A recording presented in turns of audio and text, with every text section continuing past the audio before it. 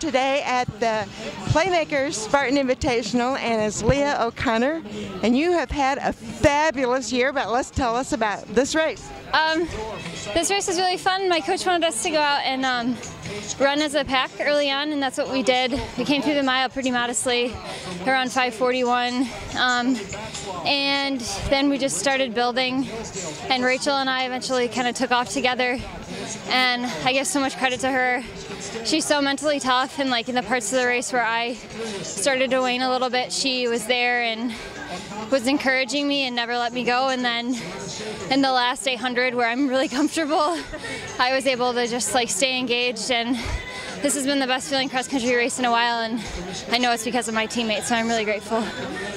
Well, there's a couple of exciting stories here. You're really good at a lot of distances, the mile, and you have a national title in the steeplechase, so where does cross-country fit in this? Cross-country is probably the distance that challenges me the most out of any of them, because whatever I'm not the most comfortable with, obviously is going to be the most challenging, and that's always been cross-country. So I'm so glad that I have it and that I get to do it in the fall, because it pushes me out of a lot of comfort zones and makes me a lot tougher for track. And so yeah, cross is definitely something that helps build endurance and strength.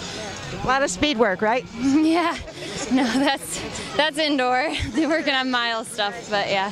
So, and also your team is very highly ranked this year. How does that feel? Oh my goodness, it's cooler than any individual title, than anything that I've done. The fact that our team has grown so much and that we're getting that recognition and we're at this point, I mean, that's huge, and all of us are so excited. So it's going to be a fun year. Well, it's going to be fun to follow the season. Thank you for talking with us. Awesome, thank you so much. We hope you enjoy the show.